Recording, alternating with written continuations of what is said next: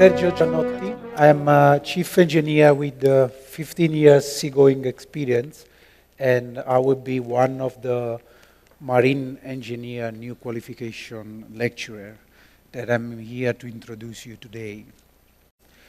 The new qualification is born from the operation Phakisa, which is a governative operation to unlock the economic potential of South African oceans. The aim of this operation is to, by the 2033, create 1 million jobs opportunity and to get 177 billion income for the country. They have invested 7 billion in port and infrastructure. Operation Phakisa has 6 focus areas, and our qualification will be under marine transport and manufacturing. As you can see from the picture, we have a really large coastal area where there is around about 60,000 ships passing by, but only 20,000 stopping. So the focus of the university will be to create expertise to try and get more ships on our ports.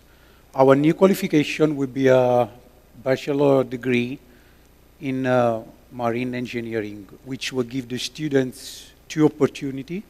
One can be a seafarer opportunity, which will give them the foundation to be a chief engineer or a master. And the other one will be a land-based, which is an engineering as well, but will be marine and naval architecture, with the further possibility then to get honors, master, and PhD. Who are those qualifications? You can, as we said, become this marine engineer, which is the responsible on ship of everything that has to do with engineering.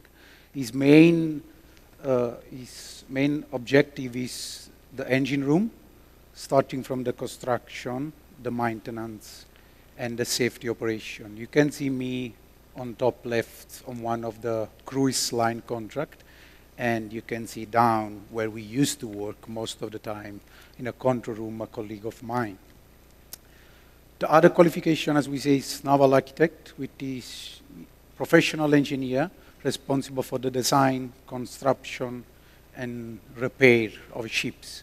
At the moment, Nelson Mandela University will be the only university offering this qualification at undergrad level.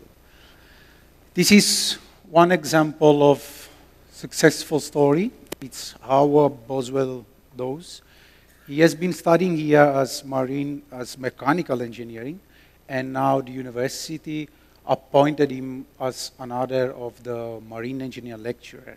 And the Mandela University is sending him to study for his master in naval architecture at the University of Southampton.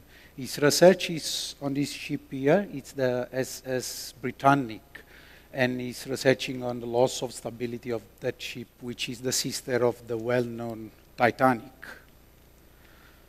Upcoming project, we will offer also a ship captain or master degree with the higher officer in command of the ship, and his responsibility is the safety and the security of the whole ship, the crew, passenger, and the cargo operation.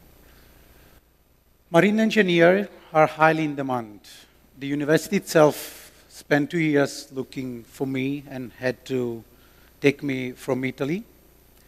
There is only 5 chief engineers working on land in South Africa and only 2 in academic. It can offer an excellent pay package at entry level, so a junior engineer can earn between 25 and 60,000 rand per month to a top of your career, which will be the chief engineer, which can get up to 180,000 per month. Those are a few pictures of the opportunity that you can get as working. You can end up on cargo ship, passenger liner, or oil rigs, if that's the seagoing, or you can work on land, as I said, on a ship repair. You can work for various companies well known as Siemens, ABB, and Wärtsilä.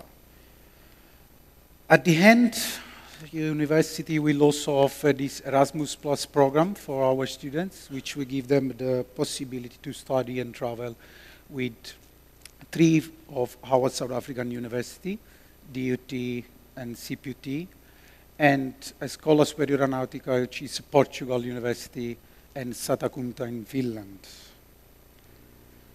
With this, I thank you again for joining us today and hope to see some of you in my classes. Thank you.